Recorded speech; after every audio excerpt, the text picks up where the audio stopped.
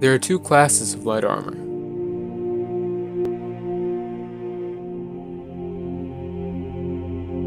Metallic and non-metallic.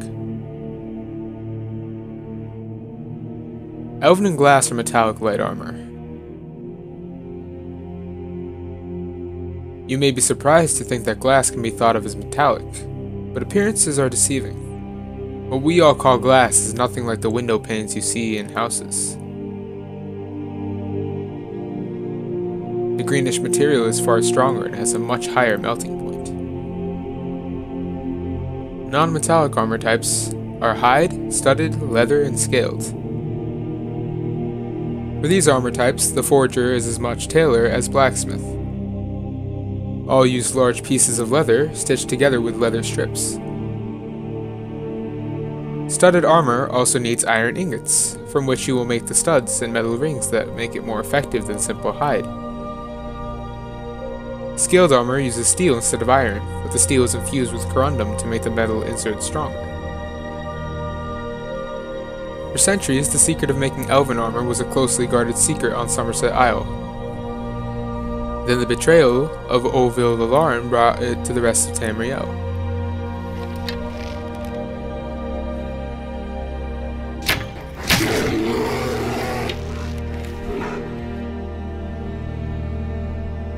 Oville was a dark elf slave,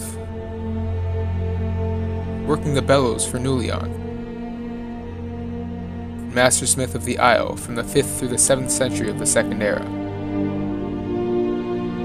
When Oville escaped, he could think of no greater punishment to mete out his cruel master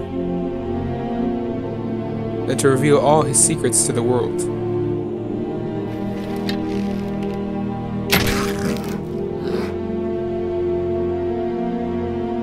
Thus we came to know that moonstone is the key ingredient in elven armor,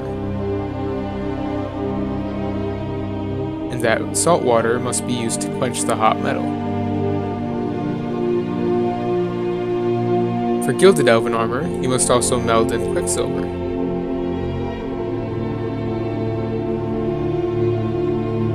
It melts at a much lower heat than moonstone,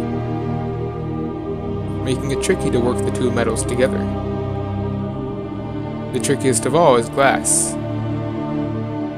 Hammer blows struck across the grain run the risk of shattering the armor. Its principal ingredient is malachite, although it also requires moonstone to give it the right strength.